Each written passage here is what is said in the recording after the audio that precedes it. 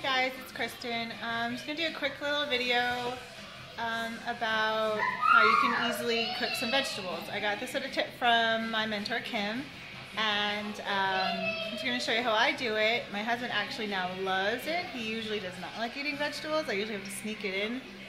Oh, sorry, my hair. I just finished working out.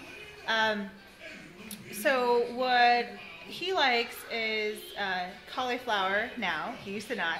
And zucchini is what I'm going to do. So I'm just going to slice up the zucchini and then slice up the cauliflower.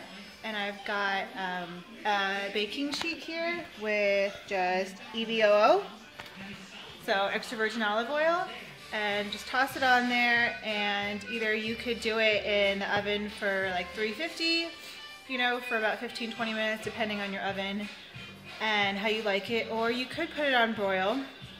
And then I would just watch it because every oven is different on how if it really runs hot or not. And then I like sprinkling some herbs de Provence seasoning. You could use any brand. But I love this. It's got a little bit of the rock salt and it's got some of the really great herbs and savory seasonings in it. And that's about all I do. You could just do, I know Kim does Himalayan sea salt and salt and pepper. So yeah, you could just do just about anything you really want, and that's how I do my roasted vegetables.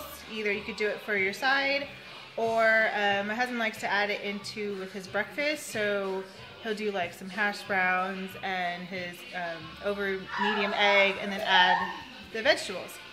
So that's about it. Hope you guys enjoy. Bye.